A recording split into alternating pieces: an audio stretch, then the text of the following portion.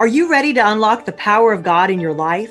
Welcome to High Tower Ministries Podcast. I'm your host, Karen Ordine, and I, along with my husband, Bill, will bring forth prophetic preaching and teaching that will unlock a deeper revelation of God's Word. So get ready for a powerful word that will raise your faith to believe God for more in your life today.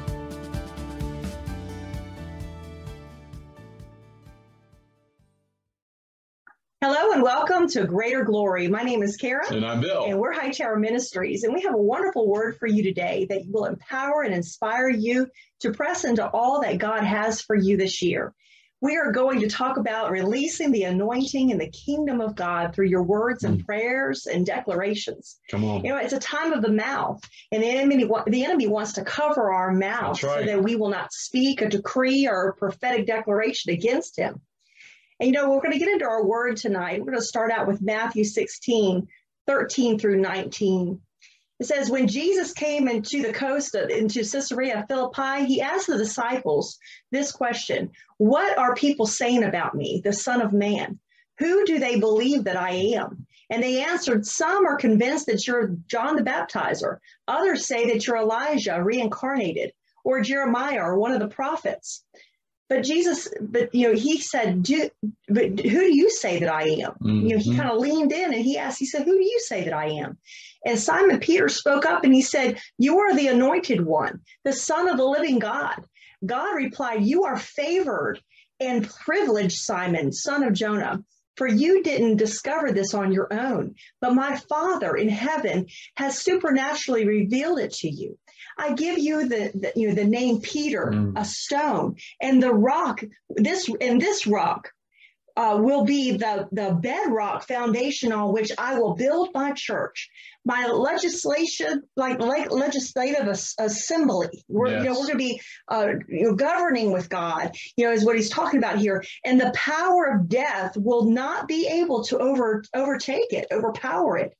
I will give you keys of heaven's kingdom's realm to forbid on the earth that which is forbidden in heaven, and to release on the earth that which is released in heaven. Hallelujah. And that's out of the Passion Translation. Amen. Amen. As sons and daughters, we have been given governmental authority, and we are commanded to forbid or to permit things on earth. That's right. So we see God's original intent for his ecclesia has not changed. This intent is for us to exercise dominion by declaring God's word into the nations. And it's so important for us to not lose sight of the fact that we are in Christ. Come on. Amen. And he is the king. And this is his kingdom. It's his kingdom. Yes. And when Jesus began to minister, he didn't start out by talking about his church. He established his kingdom first. And then at the very end of his time in the flesh here on the earth, he mentioned his church. That's right. He mentioned the church. He talked about the church. Absolutely. And John the Baptist and all the disciples, they all preached the gospel and the kingdom. Amen. John the Baptist preached, repent, for the kingdom of heaven is at hand. That's right. Right? And that means it's within reach, and it's here now. That's right. Amen. We have to understand kingdom, and we need a kingdom mindset to be able to really move into what God has for us all in this time. Yeah. You can't truly understand what real church is until you understand kingdom, and the church is part of his kingdom. And the world right now is in a terrible mess because we have not stood up and taken dominion over our promised land. That's right. We have been given power to pull down strongholds and the principalities in high places. And we have to be more interested in what the Spirit of the Lord is saying than what man, the devil, or the government is saying. Come on. That's Amen? Right. Yeah. Jesus said, I will build my church, and the gates of hell shall not prevail against it, right? So we have a dominion mandate here, and the Great Commission to go into all the world and disciple nations. And to do this, we must have kingdom worldview. That's right. Yeah. And it's the enemy that wants us to be ignorant and passive. Jesus did not come to start a kingdom that would be dormant for 2,000 years. Mm-hmm. Come on, y'all. That would make no sense. It would make no sense. He expects his kingdom rule and reign to be active through us right now. Jesus has been given all authority in heaven and the earth, and it's not future tense only, it's for right now. Christians don't debate on whether or not Jesus is the king in heaven, but what is misunderstood and held in question in the minds of many is that he's king over the earth. Yes. And he absolutely is king over the earth. Come on. People try to, try to dispensationalize. He tries to put it like far off. Right. In the future, his authority over the earth, and put it somewhere way in the future, only, and that he doesn't reign now, but he is absolutely reigning now. Yeah. Because that's completely incorrect. Right. And the word states that in Matthew 28:18, all authority has been given to me in heaven and earth. Mm-hmm. He spoke that word in the present tense. So that means that he is king of heaven and he's king of the earth right now. Right now. So how does it work? It's supposed to work through his kingdom church, the church, the body of Christ. Amen? Right. That's right. Amen. So in Ephesians chapter 1, verses 23, it says, "And what is the exceeding greatness of his power to us who believe, according to the working of his mighty power, which he wrought in Christ, when he raised him from the dead and set him at his own right hand in heavenly places, far above all principality and power and might and dominion, and every name that is named, not only in this world, but also in that which is to come, and hath put all things under his feet, and gave him to be the head over all things." Amen. To the church, which is his body, the fullness of him that fulfill all in all. That's right. Come on, church is to be Christ's ruling body on the earth. That's right. Yeah? Amen. Romans 8:17 says, "And if children, then heirs, heirs of God, and joint heirs with Christ." That's right. Right? If so be that we suffer with him, that we may all be also glorified together. We are identical heirs with Christ right now. And in his name, we are to rule on the earth right now in his name. So yes, we are going to rule with him through eternity, but we need to reign with him now as well. Yeah. We should not, put it off into some faraway future time that we get to reign with God. We should be taking that up now. Right. And the church has been too quiet. That's right. Jesus preached kingdom. Come on. And we need to be preaching kingdom. It is the will of the living God to preach the gospel of the reign, the rule and reign of God, and the governmental power of the living God, working in and through his ecclesia. Yeah. Christ declared the kingdom before he introduced his church. His first sermons had to have been, thought through very carefully. Jesus was brilliant, and no one can communicate quite like Jesus. No one had ever spoke like him with such authority, and he had no doubt. There was no doubt in his first sermons right out of the gate. He knew exactly who he was and what he's called to do. That's right. Yeah. And what he was designed for. And his messages were very clear with clear purpose. Amen. Now let's take a look at Matthew chapter 4, verses 23 through 24. Jesus traveled throughout the region of Galilee, teaching in the synagogues and announcing the good news about the kingdom. And he healed every kind of disease and illness. News about him spread as far as Syria, and people soon began bringing to him all who were sick. And whatever kind of their sickness or disease, or if they were demon-possessed or epileptic or paralyzed, he healed them all. Healed them all. Amen. Jesus made a tour through the whole of Galilee, preaching the gospel of the reign, the reigning, the ruling of Christ in the earth, amen, of the Lord in the earth. And the church has preached many things that are in the word. We preach all types of stories in the Bible and different things. But the church has not really been preaching the gospel of the reign, the dominion, rule, and the governing of the kingdom of God as it should be. Jesus preached the Sermon on the Mountain, and it began with Matthew 5:3. In the New Living Translation, it says, God blesses those who are poor and realize their need for him, for the kingdom of heaven is theirs. Mm-hmm. And it ended with verse 10 saying, God blesses those who are persecuted for doing right, and for the kingdom of heaven is theirs. He begins and ends with the good news of the kingdom. Come on. In chapter 6 of Matthew, he preaches on prayer, saying, in this manner, therefore pray. Our Father in heaven, hallowed be your name. Your kingdom come. Your will be done on earth as it is in heaven. You know, the Greek speaks it as a declaration. And that is how we should speak it as well. Kingdom come. Kingdom come to our region. Now, right? Yes. Kingdom now. of God come now. Manifest and reign over this territory. That's right. Hallelujah. Hallelujah. You know, then Christ preaches in Matthew 7:12. What is simply we call the golden rule. Mm-hmm. Do unto others as you would have them to do unto you. Mm-hmm. Then he goes on to say that you can enter God's kingdom only through the narrow gate. That's right. The highway to hell is broad and its gate is wide for many who choose that way. But the gateway to life is very narrow and the road is difficult and few ever find it. That's in Matthew 7:13 through 14. You know, the kingdom way is a narrow way. Yeah. You know, this world's trying to lie and say that it's not a narrow way. It's a very narrow way. Mm-hmm. And you're responsible for what you know. And he's not talking about something that's far off in the future. This is your lifetime. You know, this is in your life. This is here now. Amen? Yeah. Amen. And he's talking about the kingdom way right now in your life and him working through your life to touch many people. Amen. Matthew 7:27 through 23 in the New Living Translation. And this is out of the 1996 edition. States, not all people who sound religious are really godly. They may refer to me as Lord, but they still won't enter the kingdom of heaven. The decisive issue is whether they obey my Father in heaven. It's whether they obey.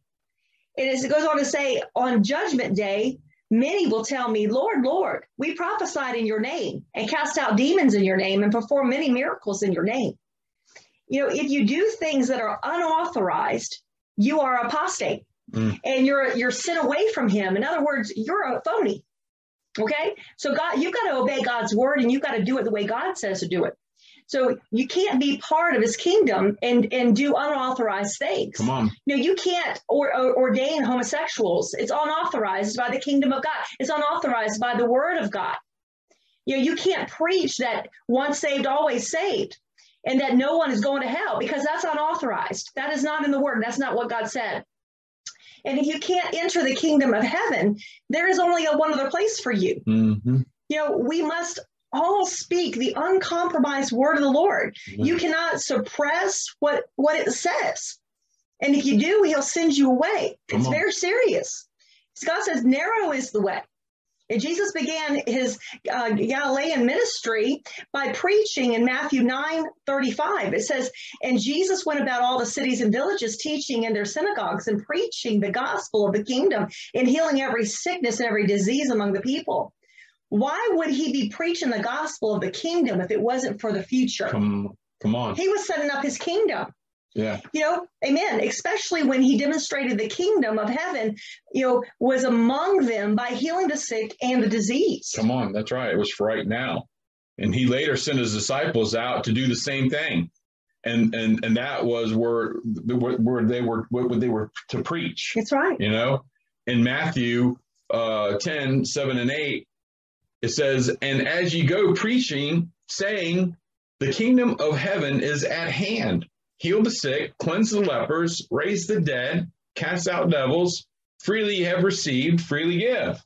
Amen. The kingdom is at hand. Mm. It's near you, right at your fingertips. Mm. You can touch it, he's saying, right? Reach for it. You can demonstrate it by casting out demons. Amen. Come on, right now. That's right. Heal the sick right now. This message, you know, in the Bible states to tell them that the kingdom is here. Mm-hmm. You know, the J.B. Phillips the translation states that this way: proclaim that the kingdom of heaven has arrived. It's arrived. Yeah. It arrived before, it arrived there in that day, but it did not get sucked back up into heaven. The Holy Ghost didn't get sucked back up into heaven when Jesus was ascended to the Father. He came up and set up a kingdom that would be everlasting. Amen? Yeah.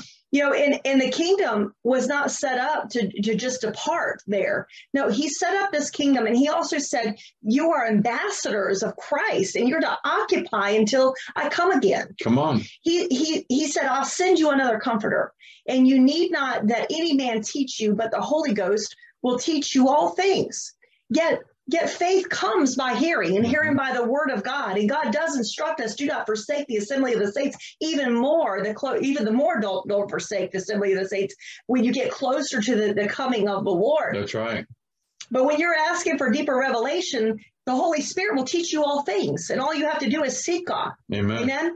Over 2,000 years ago, Christ told us to declare the kingdom of God is here now. And then the book of Matthew continues with one parable after another concerning the kingdom of God and what the kingdom of God is like. And he insisted that they renew their minds with that worldview.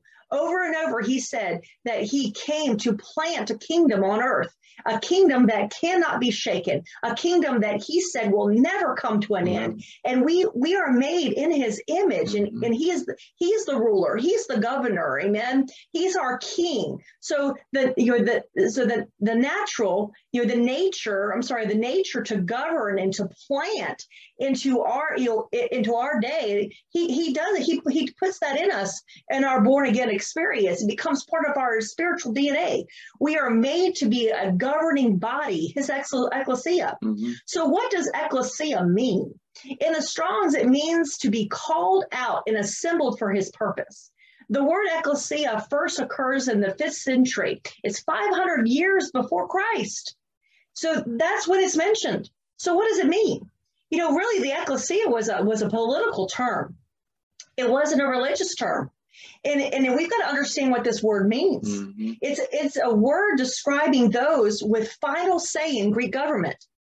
The definition of ecclesia in the classical Greek is an assembly of citizens summoned by the town crier to legislative assembly at the gate. At the gate.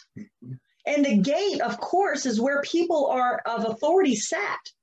It would be like where our city buildings are. It would be like where our mayor's office is, our city council do business, okay? That's the gate. Like Washington, D.C. would be called a gate to the United States of America in biblical times. Citizens 18 years of age could show up and answer that call to come, for the ecclesia to come and to come together and assemble and pass legislation. Always by raising of hand. The ecclesia's sphere of their governing power, basically their competence, included decisions on suggested law and final decisions on new laws. The final decision of all law was left to the ecclesia. Don't think Jesus didn't know what he was talking about when he said my church is to have final decision on laws in this nation or reign. He said it. That's right. He called us his ecclesia. So we've got to understand what it means. Something else what else are they were to do? So they oversaw appointments to official positions. Amen. So voting was for the magistrates or for those who held an office. It was the ecclesia's responsibility to vote for those who held office. Both internal and external policies in the region included contracts, treaties, war, and peace, and financial matters for the region. They were all decided by the ecclesia. Yeah. It was not conceivable that Jesus did not know what the word ecclesia meant when he used it. He understood it very well. It is the enemy that does not want the church involved in what God has always intended us to be in the middle of: government, education, city council, and town hall meetings. That's right. The ecclesia would rule on cases of treason. It could summon for its army to assemble for war. The ecclesia ruled on societal and cultural matters for its geographical location or territory. Jesus intended for his ecclesia to set the culture standards for a region. He understood what it meant. Yes, Come on. he did. The ecclesia even chose by raising of hands who would sit at the High Court of Athens, which is equivalent to our Supreme Court today. Notice that the ecclesia was not the high court. It was an assembly of people, but it decided who would be on the high court, and it remained the final authority.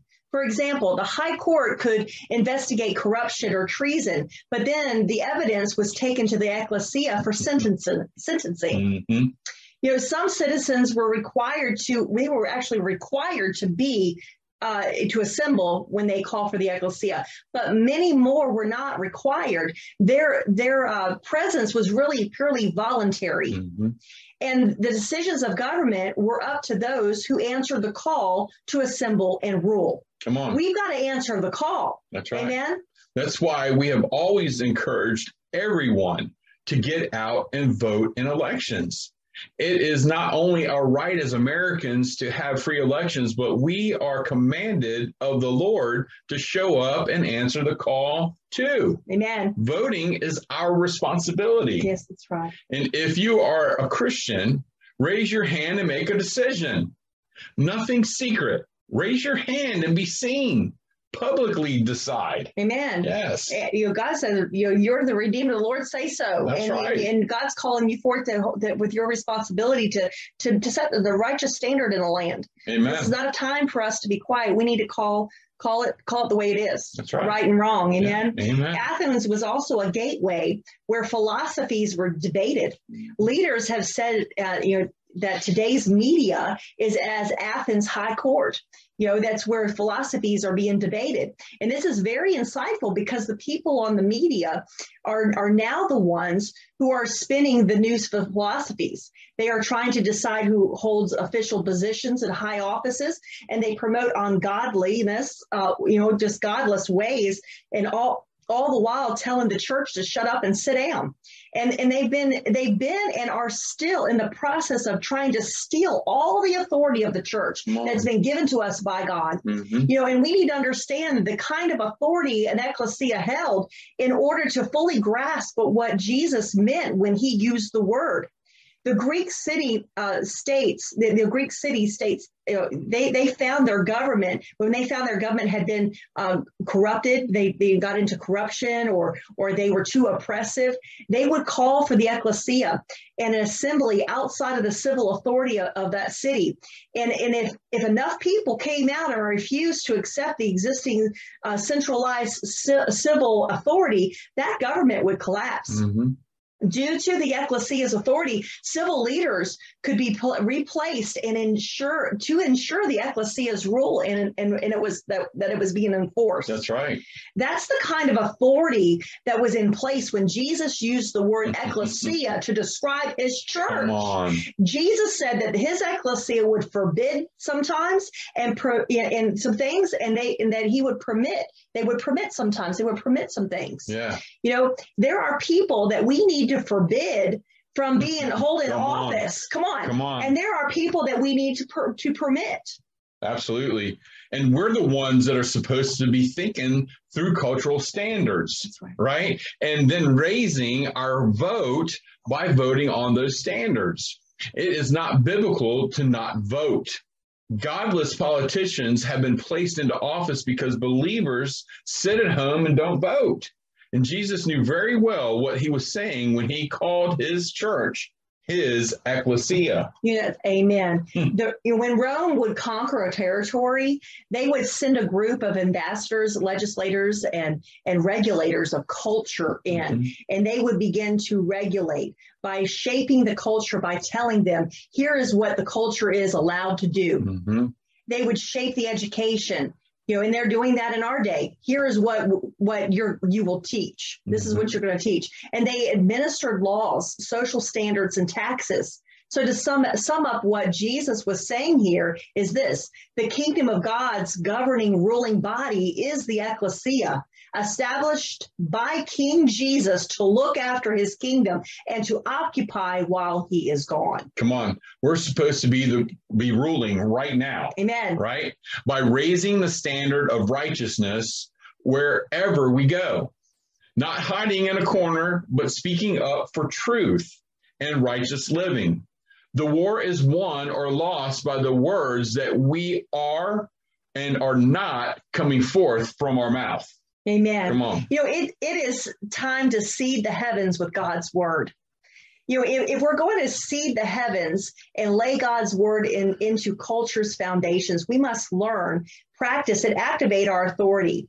The king's seed that is sown into us, the king's DNA, his very DNA that has been transmitted into our spirit at the new birth, needs to be manifest inside of us and through us. Mm-hmm. And we need to become who and what we really are. Come on. And we don't need to hide it. That's right. Amen.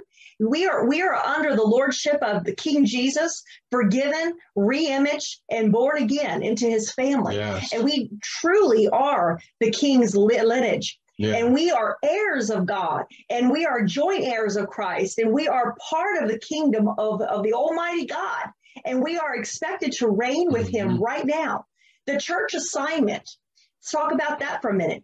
We cannot represent a king who spoke with power, with wimpy words, with doubtful minds. We cannot represent him with negative statements from, intimidated thinking. Come on. How are we to stand face to face with demons from hell and speak quiet, shy words of compromise? We can't speak living, we can't speak living words of faith and turn around and speak dead words of doubt. That's right. We can't have living, the pure word and pure water and salt water coming out of the same well. That's Amen. Right. Yeah. Faith and doubt should not be coming together. Kings speak with authority. We got to speak with authority. Amen. Right. So to be kings and priests of his household who rule and reign with him in this life, we're going to have to do it with some boldness. That's right. Right. We must declare the word of God with authority. The early church understood this, and we need to also. Come on, the prophets and the apostles in the book of Acts operated in bold authority, and their prayer shows their awareness of its importance. Mm-hmm. So we're going to look at Acts chapter 4, verses 29 through 31. And now, Lord, behold their threatenings, and grant unto thy servants that with all boldness they may speak thy word, by stretching forth thine hand to heal, yes, and that signs and wonders may be done by the name of the Holy Child Jesus. Come on. And when they had prayed, the place was shaken where they were assembled together, and they were all filled with the Holy Ghost. And they spake the word of God with boldness. Grant us boldness to make keenly commands and give us confidence to say what he says. Give us boldness to command healings to come into manifestation and miracles in the name of the Lord Jesus Amen. Christ. Yeah. We are in a season where we are clearly need to do the word of God. We got to do the word. Do it. Yes. Not just be hearers of the word. We need to be doers of the word. We have to be doers. Yeah. Allow the Holy Spirit to activate this in you today. Yes. Job 22:28 says, thou shalt also decree a thing, and it shall be established unto thee, and the light shall shine upon thy ways. Come on. Hallelujah. The Amplified Bible reads, you will also decide and decree a thing, and it will be established for you, and the light of God's favor will shine upon your ways. Favor and decrees of faith go hand in hand. Hallelujah. So we're going to talk to you for just a few moments about the power of your words and how you are to pray. When you got a situation in your life, it is the way you're supposed to tackle it is get into the word of God and find out what God says over that. Mm-hmm. Find out what God says about your promises. If you're seeing something that's opposite of what God has promised you in your life, you got to find the scriptures in God's word that says that you should be. If you're in lack, and you have a need, You got to pull the scriptures out that says that you're blessed and that your storehouse is full. That's right. And that you walk in abundance. You got to find out what God said. And if you see sickness in your body, you need to get into the promises of God in Deuteronomy, the blessings, and say, you know what? Where's the area of my life that I'm not hearkening diligently to the word of the Lord my God? Because God said, if I hearken diligently to the word of the Lord my God in all the areas of my life and love him with all my heart, he would not put these sicknesses that he put on the Egyptians on me. That's right. And so you have got to find it in the word. And instead of speaking what the natural fact is, you've got to speak the word of God. You know, the angels are all around us and they are standing at attention. All the angels are around us. They're standing and they're waiting for you to decree the word of God over your circumstances, over your situation, over your body, over your family members. They're waiting, and they go on assignment to make sure that God's word does not return to him void. You know, they're not just standing there listening for what you're going to say, but they do listen to what you say, and they do report back to you on you. So you got to watch your words. You can't be speaking in faith and decreeing the thing, and then turn around later in the afternoon and say the opposite of what you decreed in faith. That's right. You can't do that, because you can miss out on your blessing. You can cancel your blessing out that way. You know, David prayed, didn't he pray? He said, Lord, be a watch over my lips. Be a watch over me. Yeah, take a gate over my mouth. Amen. Yeah. You know, if we've got loose lips and we're speaking idle, dead words, things that are against the promises of God in our life, we need to ask God to help us to zip it. Come on, zip it. You need to zip it. Yeah. And you need to tell your mate to zip it. If he's negative or she's negative and they're not speaking God promises, you need to tell them, you got to watch that. Because you're going to eat the fruit of your lips. That is scripture. You're going to eat what you say. Yeah. So if you're saying I'm in lack, you're saying all the time I'm weary and I can't do this or I have no strength. You know what? Your body's going to line up. Your situation is going to line up with what you say. You're going to have and eat what you say. That's right. And so it's very, very, very important. We're in such a prophetic time in our lives right now. God is listening. The angels are listening, and he's waiting for you to be decreeing. It's better to be quiet and not do anything than to speak opposite of what you really want. And you know, a lot of times when we're not thinking, we're just kind of going through our day, we will say opposite of the desire that's really in our heart. And every single one of us needs to be more mindful of that. Yeah. Amen. And amen. You can't go to the Father and ask him to do something for you, and then later on with your words say, "Oh, just forget it," because that's what you're doing when you speak against the thing that you're asking to come into place. When you're asking for favor, when you're asking for something, that you're believing for something, you're in faith for something, but then you go, never mind, because that's never going to happen. Well, that's just like saying, Lord, I'm believing for abundance. I'm believing for my increase. I'm believing for my inheritance to come to me this year. Lord God, I'm asking for the wealth of the heathen to come into my hands of the righteous. I'm calling in for the north, the south, the east, the west. In the afternoon, you go, I'm just never going to get ahead. Right. It's always going to be the same old thing. Yeah. I'm beat, I'm tired, and I'm just never going to get ahead. It's always something. It's all easy come, easy go. You better not say those things. I pull all those words. Now, that was just an example, Lord.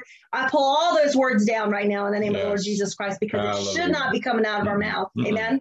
So watch the idle words and be quick. Be quick to correct each other, especially, you know, when it comes to your health, your finances, and family members coming and being saved. And then you just got to be quick to correct each other and help each other. Yeah. And if you find yourself contradicting what you're asking God to do for you, repent immediately and say, God, forgive me. I didn't mean that. I didn't mean to speak against what I'm asking you to do for me. Amen. Right? I pull those words down. Because then he'll go, oh, okay. You recognize that you were in doubt when you should be standing in faith, because earlier you were in faith, right? You know, in those times when you are tired and you are hurting, right, and things look worse. Look, this is really when your flesh can get out of the way and real faith can take over. This is really when God's faith can infuse with your faith, and the power gift of faith can come into operation and bring forth a miracle in your life. Absolutely. So it is so important. You know, we're going to be posting some decrees of the word of the Lord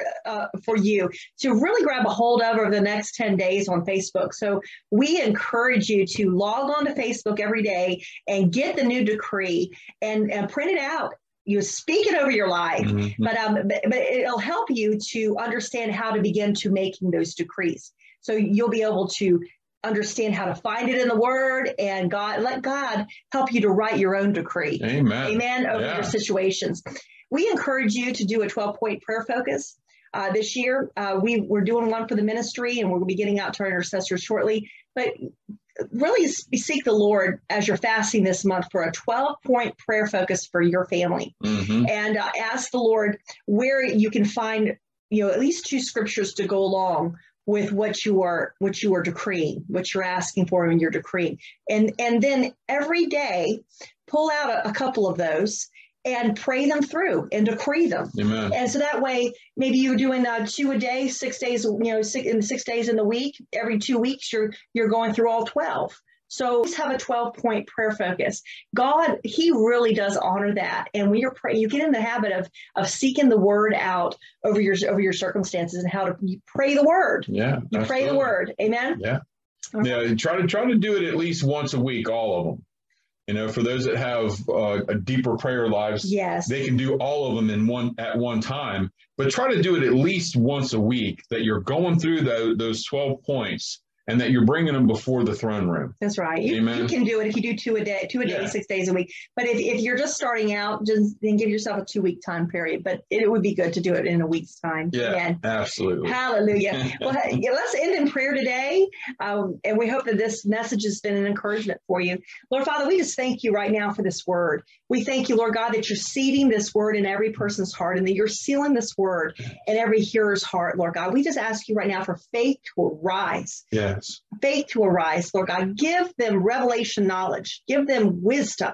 Give them understanding of what's right and wrong, good and evil. Lord Father, we thank you right now that you are blessing every viewer. Lord God, that you are supernaturally bringing an abundance to their household. Lord Father, we bind up lack. We bind up lack. Lack is part of the curse. And we loose the power of God right now to bring forth increase, multiplication. God, you are the God of breakthrough. God, yes, you are the God of multiplication. So we decree multiplication over every viewer today in the precious name of the Lord Jesus Christ. Amen. Well, we thank you for joining us with Greater Glory. We hope that you'll come back and join us again. We're on Sunday mornings at 9 a.m. Eastern Standard Time, Sunday evenings at 7, and Wednesday evenings at 7, and that's all Eastern Standard Time. We also have another show that goes out live. Absolutely. Tuesdays, 7 p.m., we have Testimony Tuesday. We have wonderful guests that come on with us occasionally with great testimonies of what God has done in and through their lives. And it's just a great encouragement to the body of Christ to hear that what God has done for somebody else, Amen, that it can be done for you as well. Amen. Come on. It's not just for the one that it's happened for, but it's for you as well. Healings, deliverances, whatever the situation may be in that testimony. So we encourage you to come on to High Tower Ministries Facebook page at 7 Amen. P.m. on Tuesdays, Eastern Standard Time, and join us. Praise God. We also have our podcast on High Tower Ministry Podcast on Charisma Media Network, and you can find us on Spotify, Apple iTunes, Apple, Amazon, and take a look for us. Look for us at High Tower Ministries Podcast. So if you haven't received your book on Unlocking Glory, we encourage you to get a copy of Unlocking Glory. This will help you with your spiritual growth. The gifts of the Spirit, there's a great study of the gifts of the Spirit in here. And there's so many testimonies that will increase your faith. It'll help you to understand how to hear God. Amen. How to hear God. There's a great study on dreams, visions, and similitudes, and how God speaks through it. Mm-hmm. And there's such great impartation with every chapter. Every chapter is a great teaching. And you'll really glean from it. There's so much there. We also have just released not too long ago the study guide that goes with Unlocking Glory. And if you do them together, it's a wonderful study, and you'll find that God will take you on a wonderful journey. Amen. With Him. Amen. So you can get your copies at hightowerministry.org, or you can look us up on Amazon or Barnes & Noble. That's right. And we encourage you to get in touch with us at hightowerministry.org. Let us know how we can pray for you. Yes. And also find out what the ministry is doing. We have events that are posted throughout the year that we're going to be doing, and we encourage you to come out and see us. Amen. If you get on our website and subscribe, we have a free download for you. That's right. And it'll really encourage you, and you can send it to your friends. So make sure you get subscribed to and also on YouTube. Subscribe to our YouTube channel. Hit the bell, and you won't miss a show. That's right. Amen. So until next time, be blessed. Be blessed. Thank you for listening to the High Tower Ministries podcast. Our shows are broadcast each week on Tuesday, Wednesday, and Thursday. For more information about this ministry and to acquire our resource materials for spiritual growth, visit our website at www.hightowerministry.org. Look for High Tower Ministries on Facebook, Instagram, and YouTube. Get connected with us. We would love to hear how the Lord is moving through this ministry and how the Word of God is impacting your life. Until next time, be blessed. And please don't forget to rate and review on Apple Podcast and subscribe wherever you listen so you don't miss a show.